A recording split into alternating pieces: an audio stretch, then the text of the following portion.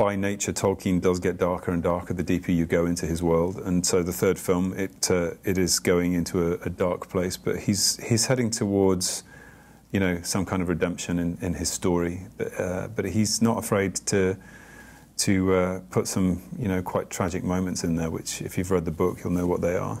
Definitely. And with Thorin in particular, I mean, he was already going a fairly dark direction in the second film. Yeah, and he, you know, that's one thing I enjoyed about, you know, the division of the movies into three, is that we were able to, you know, eke out that insanity just a little bit further, so we could plot some moments in movie two where you just start to get a glimmer of his state of mind and his irrationality that's kicking in, and the fear of the dragon sickness and the gold lust, which starts the minute he gets to the door, really. So it was fun to be able to play that slowly and let it drip feed into the third film.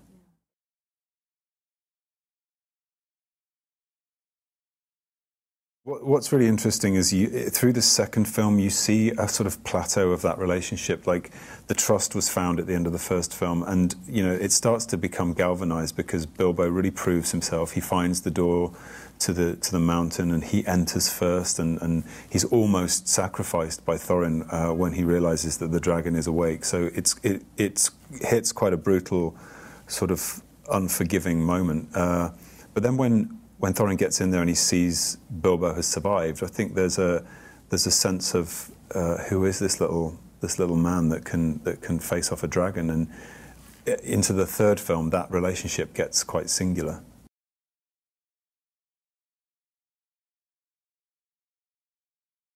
Well, I mean, I don't think he would have had a choice. I think it would have possessed him. He would have probably shut himself away inside the mountain and become Sauron, but like a mini Sauron.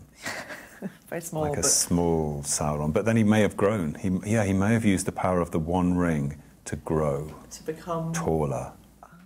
Interesting. Do you think he would have just stopped at normal human size? Or? No, I think he would have just made himself massive. He'd have probably been as big as that golden statue at the end of the second film.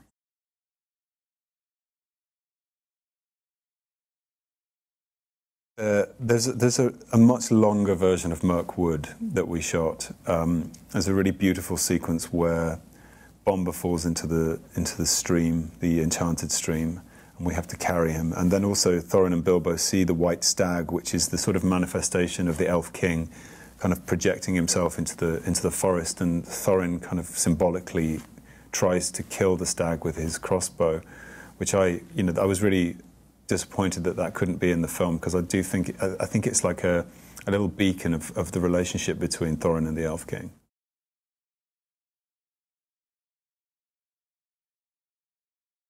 There's a huge challenging scene at the end of the third film, which we can't probably talk about. But the barrel sequence, I think, was challenging because it was piecing it together over many different weeks in different locations and trying to find continuity. And obviously fighting imaginary orcs whilst sort of strapped into a barrel was pretty challenging.